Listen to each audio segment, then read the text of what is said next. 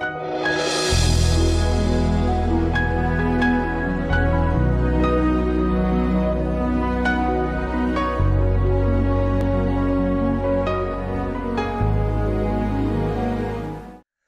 there and welcome back to a new session from the Divine Healing Teaching Series. If you remember, we are in the last chapter of this series where we're talking about practical ways of ministering healing, and we're trying to answer all kinds of questions, practical questions on how to minister healing to the sick. And we got to discuss 2 points on our last session about the speaking of words of commands and laying our hands. And then we talked about faith and perseverance. And today we're continuing with the third sub-chapter in this big chapter where we talk about our responsibility. And here and there, in the past sessions, I talked a little bit of our responsibility, that the responsibility of healing the sick has shifted from God to us. Amen? And God has given us in Christ all that He could give us. I said it so many times and I want to say it again. God has given us in Christ all that He could give us. Now it's our responsibility to make it work. And this can be both exciting and somehow condemning. If you have never been used with this kind of teaching, it might condemn you, but I'll talk in a few minutes about ways to avoid that condemnation and to get out of the condemnation and focus your energy and your holy anger on someone else. Amen? So it can be exciting and condemning, but it's mostly encouraging. It's mostly exciting because we know we can do something about it by the power of God that He has given us. And a sign of spiritual maturity is when you start doing the will of God from your own initiative. When we start doing what God has said in His Word on our own initiative. And I'll give an example here. Do you want your child to remain always a child and to expect always to be told what to do, even to take the garbage out? No, we don't want that. We want our children to grow and to become into adults and to start taking initiative. You are rejoicing when you see your child taking the garbage on his own initiative out without you telling him to do so. It's a sign that your son or your daughter has grown up and it's towards maturity. In the same way is God with us. He treated us as children. Galatians 4 tells us that when He gave the law, He gave the rules, and there were so many rules that He gave to the people of Israel. But in the New Testament, it's a new thing. That God expects us to grow up and to start doing things on our own initiative, things that He has already said or spoken in His Word. Amen? And we don't need special leadings from the Holy Spirit to do what the Word already says to do. And I'll say it again, this is so powerful. We don't need special leadings from the Holy Spirit to do what the Word already told us to do. Amen? Paul, if we look at the Apostle Paul did whatever he thought best at that moment in time with the knowledge that he had. He did whatever he thought best and based on what the Word of God was saying to him at that time. And that is why we see in a certain situation in Acts that he was stopped from going to Macedonia at one time because he did not wait on special leadings. He was taking one by one the cities and going through them and preaching the gospel. He was not waiting for special leadings.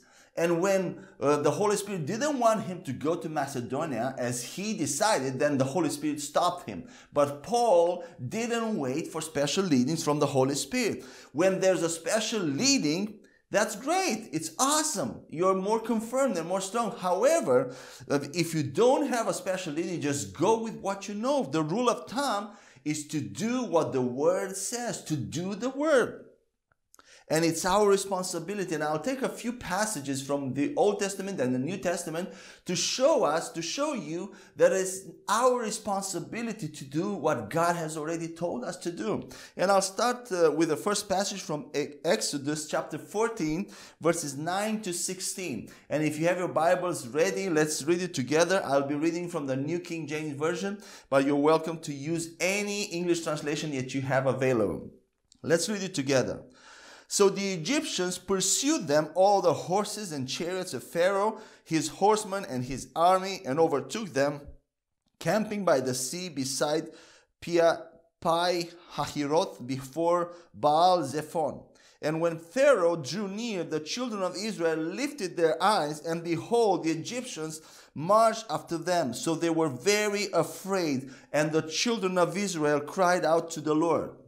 Then they said to Moses, because there were no graves in Egypt, have you taken us away to die in the wilderness?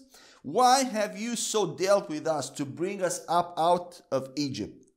Is this not the word that we told you in Egypt, saying, let us alone that we may serve the Egyptians?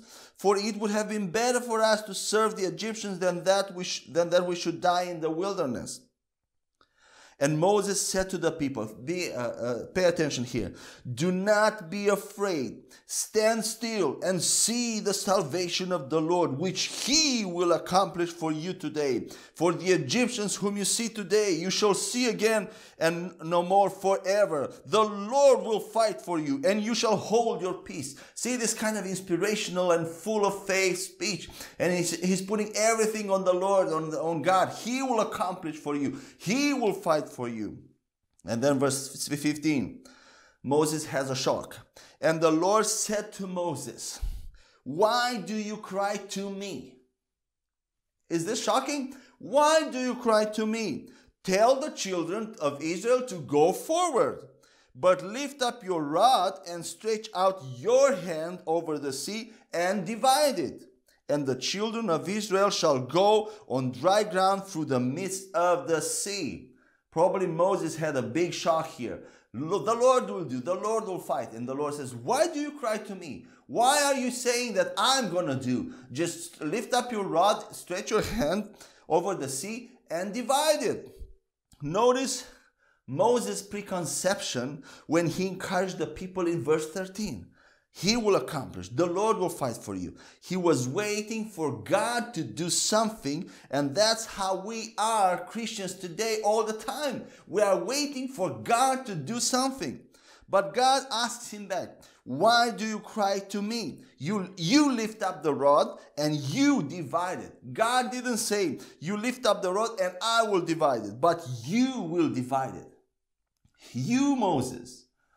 Of course, it is the power of God, but it's you I gave responsibility to take the people of Israel from Egypt into the promised land.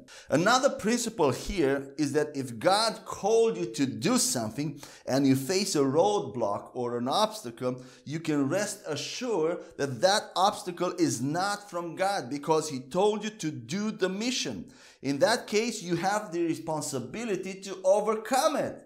If you see a sickness, God is always against sickness. You have the responsibility to push away that sickness, to destroy that sickness and bring healing. In other words, Moses was saying to God, God, you told us to go to a promised land and here we have a problem. The Red Sea, do something, God. And God says back, what have I told you? Take my children out of Egypt and take them to the promised land. I didn't tell you to get them out of Egypt, then get them to the Red Sea and die there. So whatever you got to do to make this happen and to take the people of Israel to Canaan, you do it and I'll back you up. You do it and I'll help you. I'll back you up, but you do it. See the difference? Even from the Old Testament, God was longing for his people to take initiative and to do his word and to do what he asked them to do.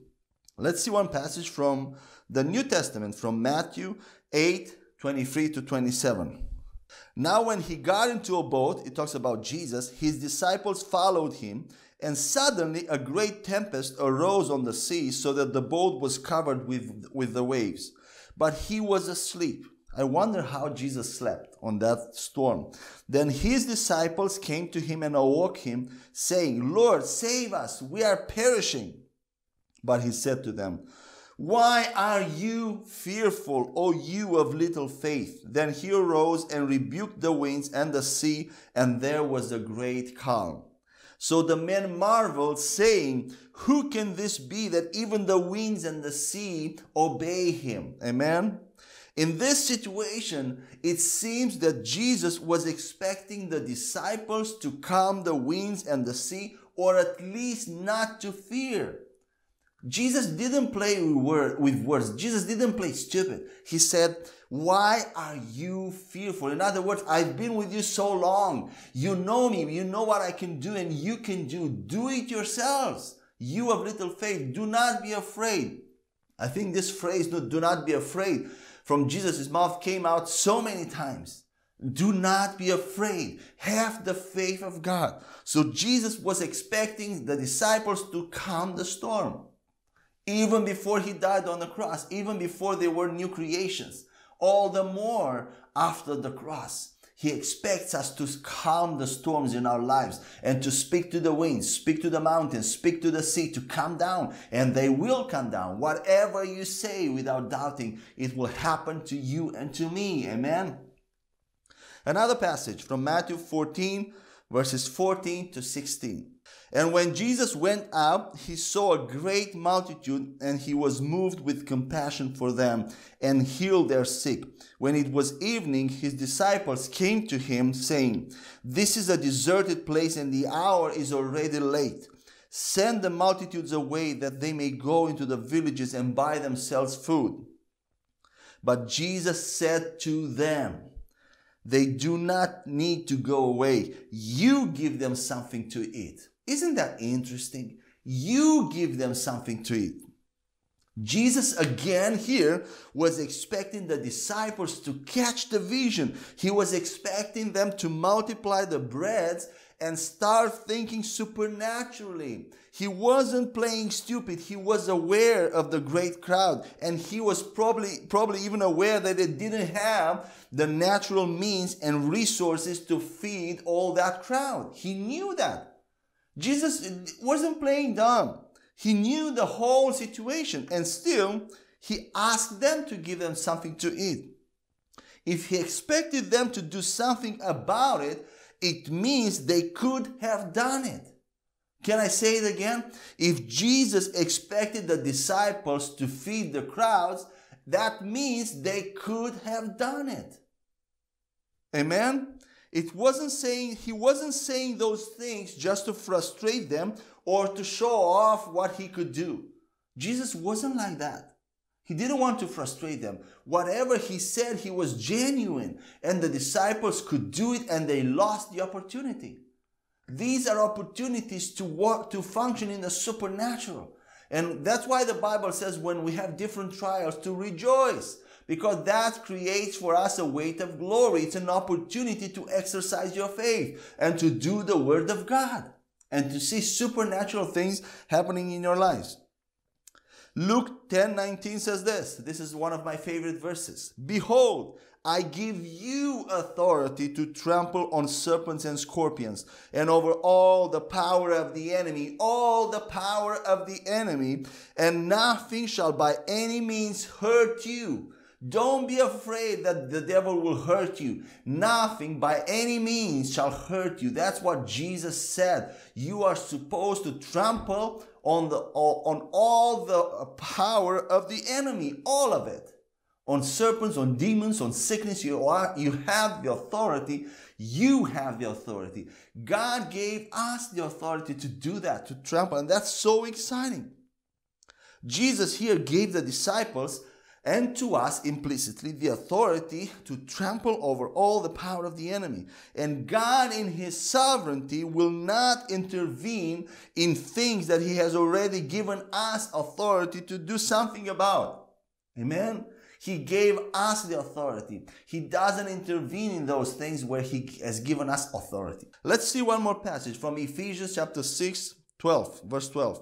For we do not wrestle against flesh and blood, but against principalities, against powers, against the rulers of the darkness of this age, against spiritual hosts of wickedness in the heavenly places. Who is wrestling here?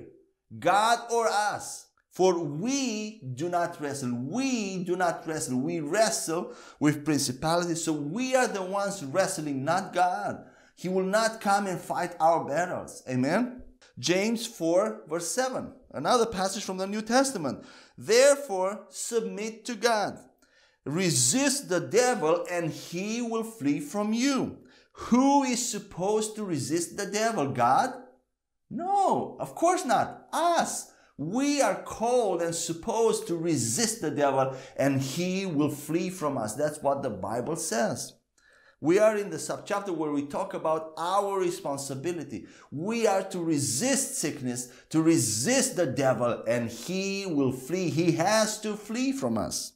2 Corinthians 5 verses 18 to 19.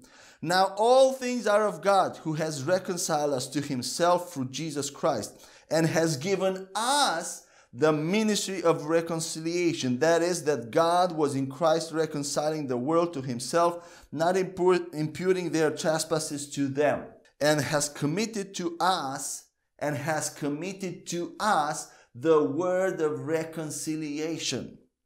God has given us the ministry of reconciliation to distribute life and heal people and preach the gospel, and has committed to us the word of reconciliation. In the same way we have responsibility to preach the gospel to the lost, it's the same responsibility to when it comes to sickness and healing. We are responsible to heal the sick, cast out the devil, deliver people, and heal people. Amen?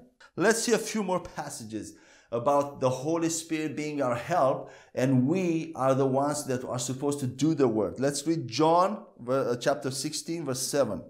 Nevertheless, I tell you the truth. It is to your advantage that I go away, says Jesus. For if I do not go away, the Helper will not come to you. But if I depart, I will send him to you. Notice how Jesus calls the Holy Spirit the Helper. He is the Helper. He's not the one doing the things. He's helping us. And let's see what we are supposed to do in James chapter 1 verses 21 to 25. Therefore lay aside all filthiness and overflow of wickedness, and receive with meekness the implanted word which is able to save your souls. But be doers of the word. You be doers of the word, and not hearers only, deceiving yourselves. For if anyone is a hearer of the word and not a doer, he is like a man observing his natural face in a mirror, for he observes himself, goes away, and immediately forgets what kind of man he was. But he who looks into the perfect law of liberty and continues in it, and is not a forgetful hearer, but a doer of the word, this one will be blessed in what he does. As we've seen in John 16 and now in James, the Holy Spirit is the helper, and we, the believers, are the doers of the word, and not the other way around. Can a human being heal? Can I heal anyone? Can you heal anyone by your own strength? No, of course not. We cannot heal in our own strength. The Holy Spirit is the one actually healing through people. He is the healer. He is the helper, but he's doing those things through us. That's how God chose to do things. He is doing those things. He doesn't have authority as a spirit to function in this world. We have authority with our physical bodies to function in this world. That's why demons want so much to possess us, so that they could do things in the material world. So in the same way, the Holy Spirit doesn't have authority to do things on his own on the earth. He needs our authority. He does it through us because he has given it to us. Oh, amen? He can try to influence people, to speak to people, but he doesn't have the authority to heal by himself. Let's see a few more things here. The word, or the perfect law of liberty that James talks about, shows us who Jesus is. That's the perfect law of liberty. It shows us who Christ is. Notice that the passage from James doesn't say that we are looking to a portrait, but into a mirror. when we look into the Word. That means if we look into a mirror, the Word is our mirror. When we look into that mirror, we see ourselves. We see the new us, the new selves who are recreated in the image of God. The Word of God doesn't show us that we are sinners, because later on the passage encourages us not to forget what we saw in the mirror. For sure, it doesn't tell us or to not forget that we are sinners, that we are ugly and evil. It rather says to not forget that we look like Jesus and to do the Word, that we look like Christ, our new selves. That's what we're supposed to not forget, that we look like Jesus. We are Christ on earth. As Christ is, so are we on this earth. 1 John 4:17. What is the word in this case, in what we're talking here? The word to us is lay our hands on the sick and they will recover. Mark 16 verse 20. And they went out and preached everywhere, the Lord working with them and confirming the word through the accompanying signs. Amen. So the Lord here was working with the word and confirming the word through accompanying signs. But the word came first.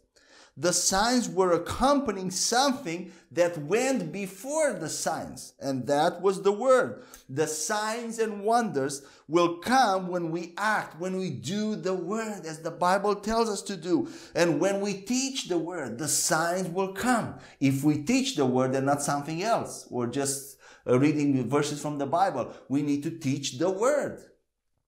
And I'll give an example here. Have you ever been on a construction site? Have you ever seen a lifting crane? The man commanding the machine, that lifting crane, sits down, relaxed, maybe he drinks a coffee, and just pushes a button.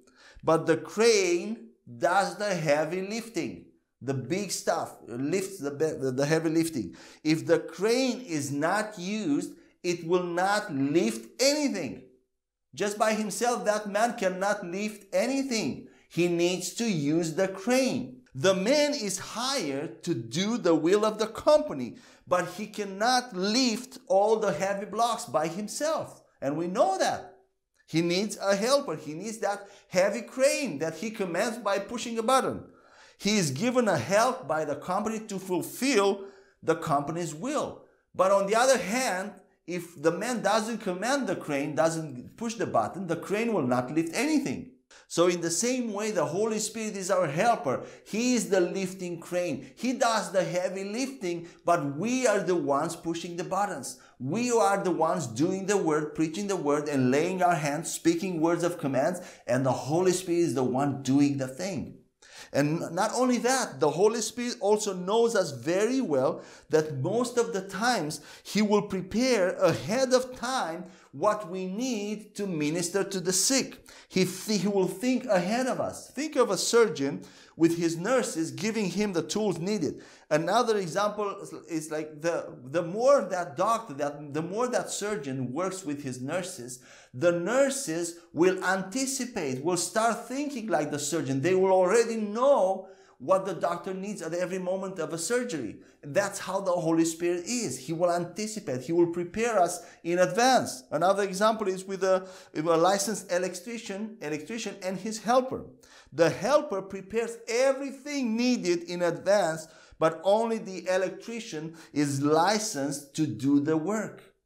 So in the same way, the believers are the ones licensed to do the work of God, the work of the kingdom. The Holy Spirit is the helper who does the heavy lifting, who prepares things in advance, who prepares us, who builds us up. But we are the ones doing the work and not the other way around. So many times we expect the Holy Spirit to do something and we are just standing on the side and interceding and imploring God to do. Nothing will happen. Because we are the ones to do the miraculous, to work out the salvation that He has already given us. And I'll give also another example with a pastor in a church. A pastor is not supposed to do the job himself and the others look at him how he does it. Amen? The same goes for apostles, teachers, prophets. They do some stuff because they need to train others. They need to show others how to do it, but they are not supposed to do it by just themselves. They are helpers to the church. They are supposed to help the church to do the same things. And the pastor is supposed to lead from behind, delegate others to do the ministry and help them to do the ministry. Show them and then let people do ministry. That's what the role of a pastor is. And that's what the role of a helper is. To push you from behind. That's the role of the Holy Spirit. To push you, to help you, to delegate you. But we are the ones, the believers are the ones called to do the ministry. Amen? And I'll give one more example here on this subsection on our responsibility, and then I'll close. There's a TV show series called New Amsterdam, and maybe you heard of it or not, in which a doctor takes over a big hospital, and then the first time he meets the doctors, he comes into a meeting with all the doctors, with the whole personnel of the hospital, doctors, surgeons, nurses, and the first question he asks them is this: how can I help? I help you and you help the patients. How can I help you help the patients? This is how the Holy Spirit is with us. The Holy Spirit tells us, how can I help you? I help you and you help the patients. That's what the Holy Spirit is for us, amen? But it's our responsibility. And I will say now something quite difficult to receive, but it's true. Every time we don't receive the promises of God, we don't get the promises of God to come to pass in our lives at the time they need it to come to pass, at the time they need to come to pass, the thief gets a victory. We don't get the victory. The thief, the devil gets the victory. God doesn't get any praises if we don't get the promises of God fulfilled in our lives at the time that we need them to come to pass. God gets the victory when a promise of His comes to pass. When something that He said in His word is fulfilled on earth. That's when God gets all the victory and all the praise, when the promise comes to pass. Amen? Let's move on to the fourth subchapter where we talk about not being condemned. We don't need to be condemned when we hear this stuff, these things that I'm sharing with you. And I was saying earlier that when we hear all these words that I'm teaching and think of all the cases when we could have done something, that's the problematic part. We think in the past to people that died on us, that were sick, and we think of all those cases that we could have done something and we didn't know. We didn't do anything and we lost. That's the thing that might get us condemned. However, Paul says this in Philippians chapter 3, verses 12 to 14. It's encouraging. It says this: not that I have already attained or am already perfected, but I press on that I may lay hold of that for which Christ Jesus has also laid hold of me. Brethren, I do not count myself to have apprehended, but one thing I do, forgetting those things which are behind and reaching forward to those things which are ahead.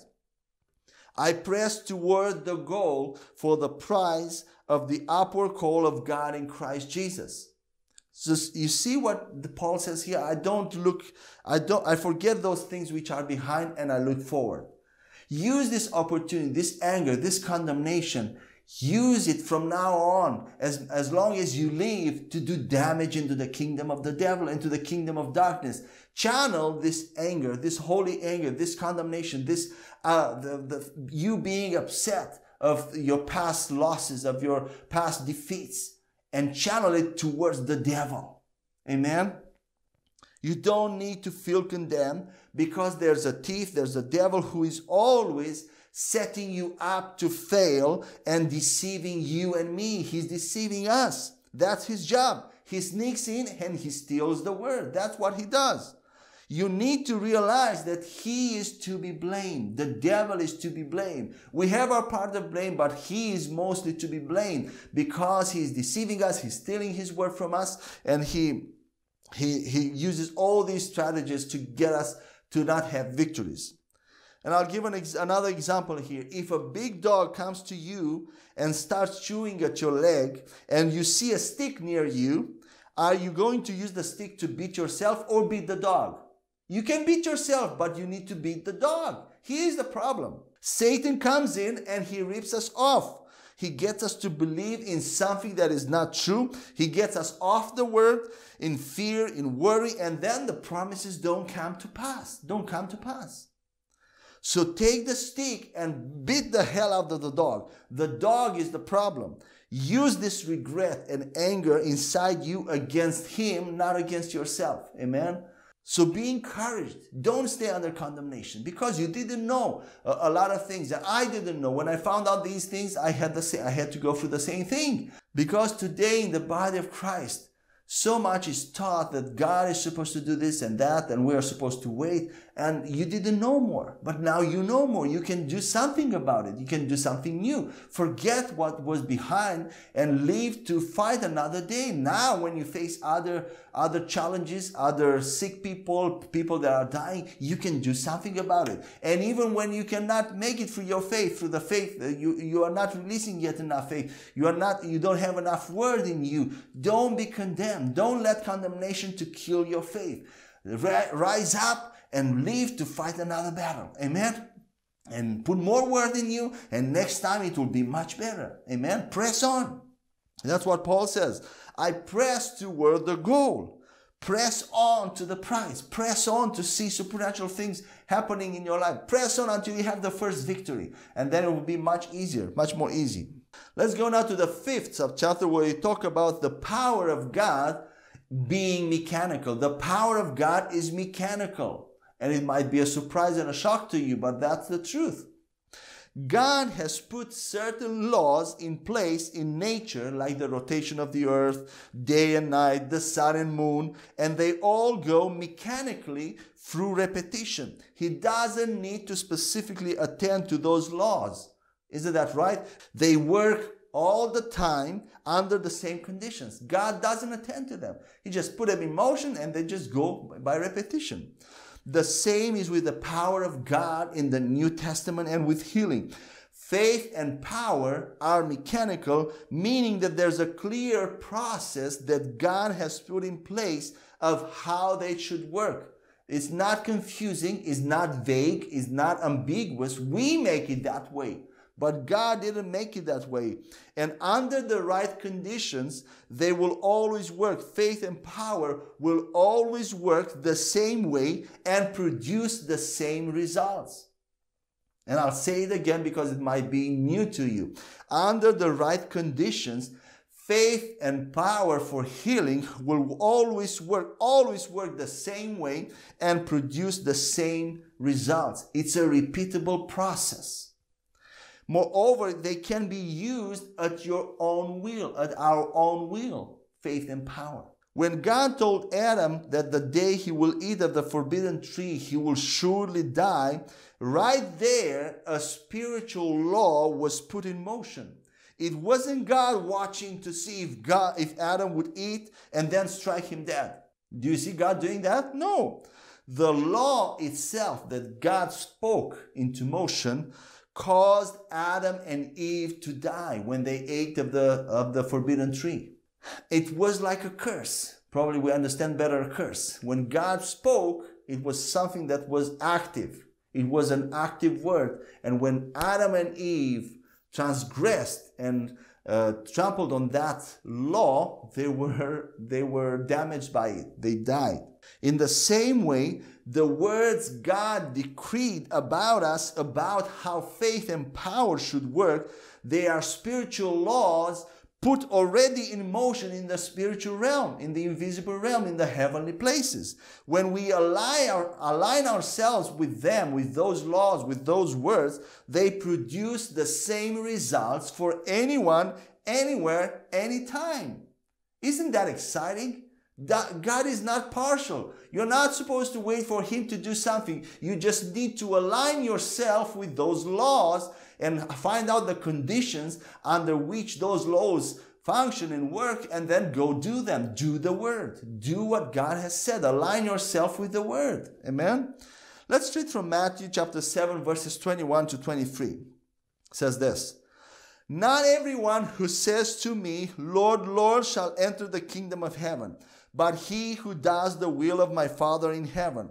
Many will say to me in that day, Lord, Lord, have we not prophesied in your name, cast out demons in your name, and done many wonders in your name?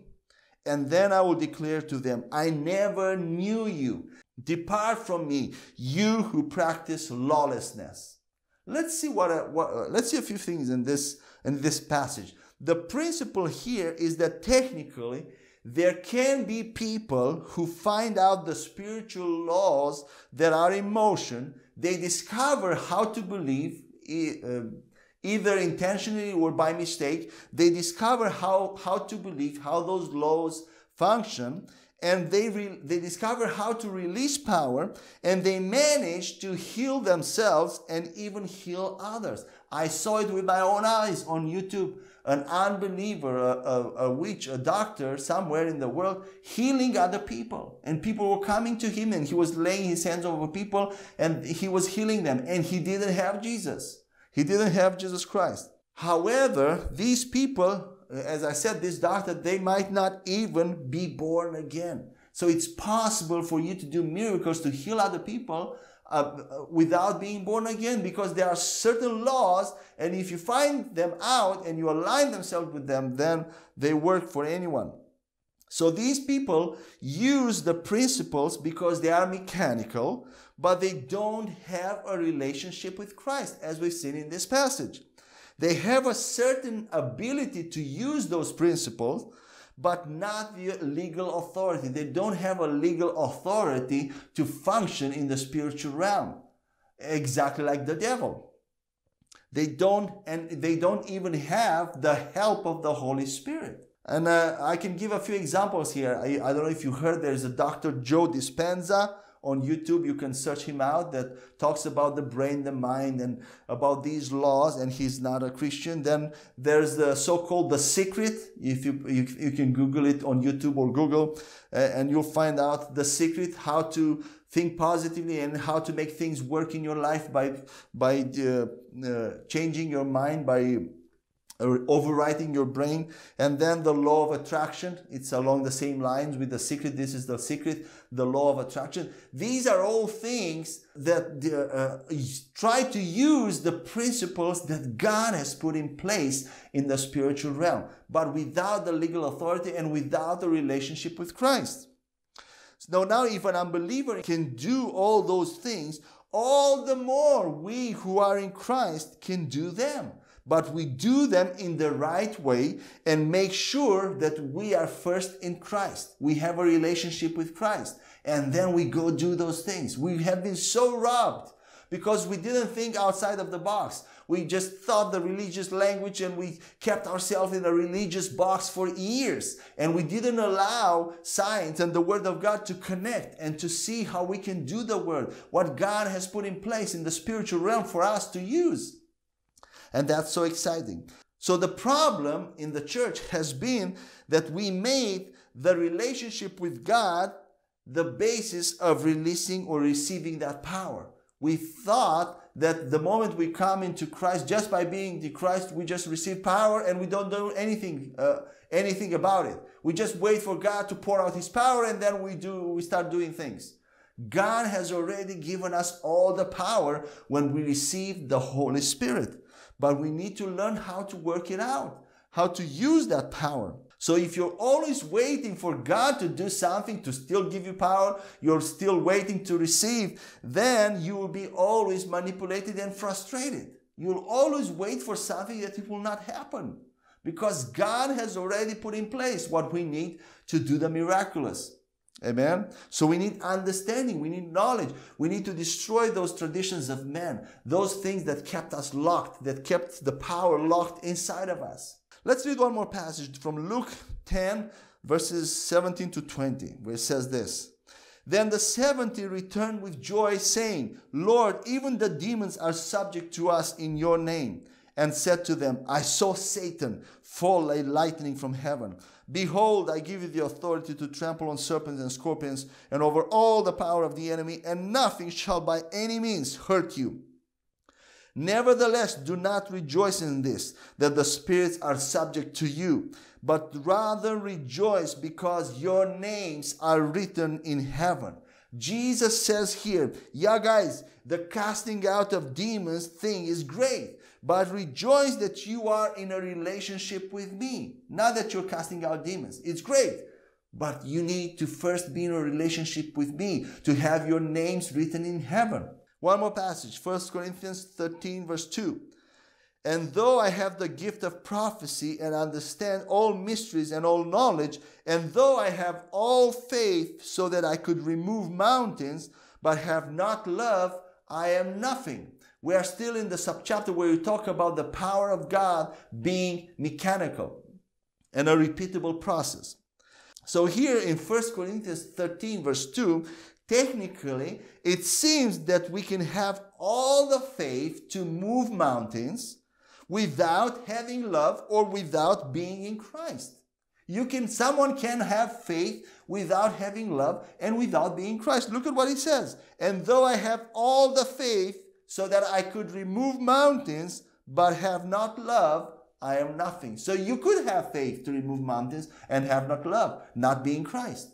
Amen? I don't know if you ever noticed that. So if you don't have love, if you are not in Christ, you are nothing. You didn't achieve anything for God. You will not be rewarded for anything. You can go to hell. Even if you used your faith to move mountains. Even if you used your faith to heal the sick. But if you use your faith through love and from the standpoint of a personal relationship with God, then it matters. It counts. That's what Galatians 5:6 says. It counts with that faith should work through love. It's not that faith works only through love, as many Christians believe from that verse, Galatians 5:6. Because faith can work anyway, as we saw in 1 Corinthians 13. But what Galatians 5:6 says is that it's faith working through love which counts, which remains, and for which you'll get the reward. So whenever you use your faith out of love, out of a relationship in Christ, that's when it counts. That's when it remains and you'll be rewarded for it. Amen? So you first need to have a relationship with Christ, and then you can use that mechanical power of God, faith, and you have legal authority to do so.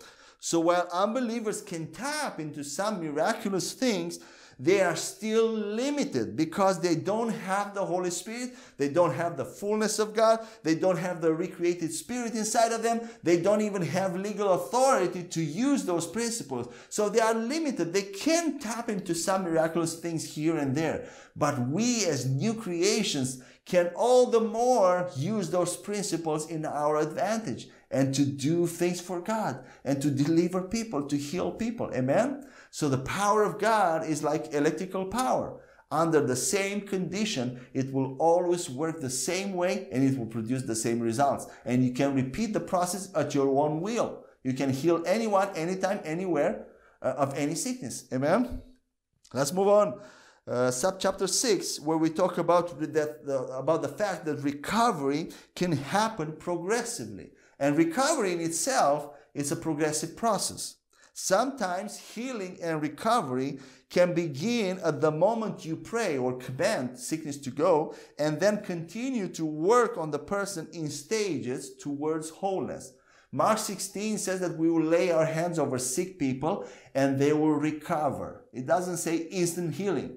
And recovery can happen progressively. So the person can be in a state of healing, although it's not yet completed. This is not the ideal, of course, and it's not what we want. We want instant, and it's possible to have instant healings, but sometimes progressive healing can happen too, and we don't need to close the door to that. But now, one more thing. This kind of progressive recovery works very well with believers, with Christians. But if you're on the street, you kind of need the instant, because otherwise you don't have the witness and the sign for unbelievers of the power of God. You cannot tell someone on the street that go on and continue and you'll get healed someday. You will not be able to testify anyone. That will not be a sign for anyone. Amen. So we want the instant. We look towards the instant, but in the same time, be open also for progressive recovery. Don't think that if something doesn't happen immediately, that nothing really happens actually in the person's body. Something has started to happen the moment you commanded, the moment you prayed and laid your hands over that person. Amen. Next subchapter 7, we talk about the fact that we don't need much information about the sickness. Not much information is needed. And I'll say why. Let's read a passage from Mark chapter 10, verses 51 to 52. So Jesus answered and said to him, "What do you want me to do for you?" The blind man said to him, "Rabboni, that I may receive my sight." Then Jesus said to him, "Go your way, your faith has made you well." And immediately he received his sight and followed Jesus on the road. Notice here that this blind man was blind and wanted to see. And Jesus didn't ask him, how did he get blind? Do you see anywhere asking him, trying to find out more information? Jesus didn't say, what brought this blindness on you? Or was anyone in your family blind? Or does blindness run in your family? Or is there a genetic thing or a spiritual generational thing here that we need to go back and discover what it is, go to the root? Jesus didn't say anything of that matter. As Jesus did it, you don't need to know a lot of details about the sickness. Why? Because the solution is the same. No matter the sickness, the power of God is greater than any genetic or generational curse. Plus, knowing details about the sickness can weaken your faith most of the times. When you know more about it, your faith shrinks and is undermined. What if that sickness is from birth? What if you find out that a sickness is from birth? It is all the same to God, but to you, it will seem like a mountain compared to a headache or to a fever. If you find out that a sickness is from birth. I don't know why, but that's how we behave. To us, it becomes a mountain all of a sudden. The more information and input we have about a sickness from people, the less we'll look at it from God's perspective. We will start looking at it from our human perspective. If you have some information, great, but don't look for so much information about a sickness because it will do damage to your faith. The main root or cause of any sickness and disease is the devil. He is the only source. All the other so-called causes are intermediary or subordinate to the devil. They don't matter. They all go to the same source. And you have the same solution for all the problems. So why would you need so much information? Think about the woman with the issue of blood in Matthew 9, 20 to 23 and Luke 8, 43 to 48 is the same story when the woman with the issue of blood touched Jesus and she was instantly healed. This woman with the issue of blood got healed and Jesus didn't know a thing about who got healed. He didn't even know the person who got healed. He just knew someone got healed, but he didn't know the sickness. He didn't know the person. He didn't know if she deserved it or not. He didn't know how she got it, that sickness. Yet she was able, that woman was able to dictate her own healing by her saying, if I only can touch his garment, I will be made whole. She dictated her own healing when she said that. Jesus didn't know anything about it. The woman was able to pull her own healing from Jesus. Isn't that so interesting? She was able to pull her healing from Jesus without Jesus having to even command or say anything, say something. That's amazing. And one more passage we see in Matthew 14, verses 34 to 36. The Bible says this, when they had crossed over, they came to the land of Gennesaret, and when the men of that place recognized him, they sent out into all that surrounding region, brought to him all who were sick, and begged him that they might only touch the hem of his garment. And as many as touched it were made perfectly well. These people just touched Jesus' garments. And the Bible says that as many as touched it were made well. Without knowing their problems, information about sickness, not knowing who touched him, all who touched him, they were able to withdraw power because power is mechanical. Subsection 8. No one's permission is needed. There is this question in the body of Christ. Do I need the permission of the sick person or demon-possessed person to minister to them? This is a question that was asked many times, and it might come to you at a certain point in time. Do I need the permission of the sick person or the demon-possessed person to minister to them? Technically, no. We don't need permission, especially in the case of a demon-possessed person. The Christian has been given authority over all the power of the enemy, as we see in Luke 10:19. So I can cast devils out from anyone with no permission, because I have all authority in Christ Jesus. If you're dealing with a demon-possessed person, you don't know if the person or the demon will answer when you ask for permission to minister. If the person is possessed by the demon might answer you. You ask, do I have permission to minister to you? And the demon says no. So who said that? The demon or the person? You don't know. So you can go ahead and deliver that person, and if she wants the bondage back, if she wants that demon back, she can get it very easily. The Bible says that after a demon is casted out, he goes in places without water and then comes back to the same house, which is now clean, and he brings 7 more with him. So if the person who is delivered by you without permission wants the bondage back, she can get it back very easily, no problem. And she will probably be even 7 times happier, right? In the case of sick people now, not demon-possessed, you might have to ask for permission of the person or their family if they are unconscious. If a person is unconscious, you ask for permission to minister from the family. I'm saying that because some sick people might be offended by Jesus and his teachings, and they might not even want ministry, like it happened in Jesus' hometown.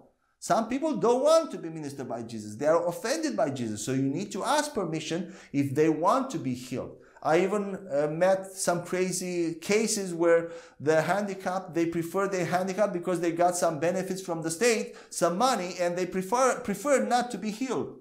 I met such cases, and there might be such cases. In those cases, you need the permission of the person with the problem, with the sickness, so that you can minister to them. Amen? Other than that, we don't need any other permission to minister to the sick. Jesus has all authority in heaven and earth. That means the devil has none. No authority whatsoever. And we are operating under Jesus' authority. Amen? So here I wanted to bring a few practical things about the permission. And this whole chapter is about practical things, practical questions that people ask from time to time. And I gather them all here and I try to answer them. And now subchapter 9. We talk about the fact that ministering to the sick can be done anywhere. Healing can be done anywhere, at work, at school, in the restaurant, in the grocery shop. It doesn't necessarily need to happen in church. And that might be something shocking for many.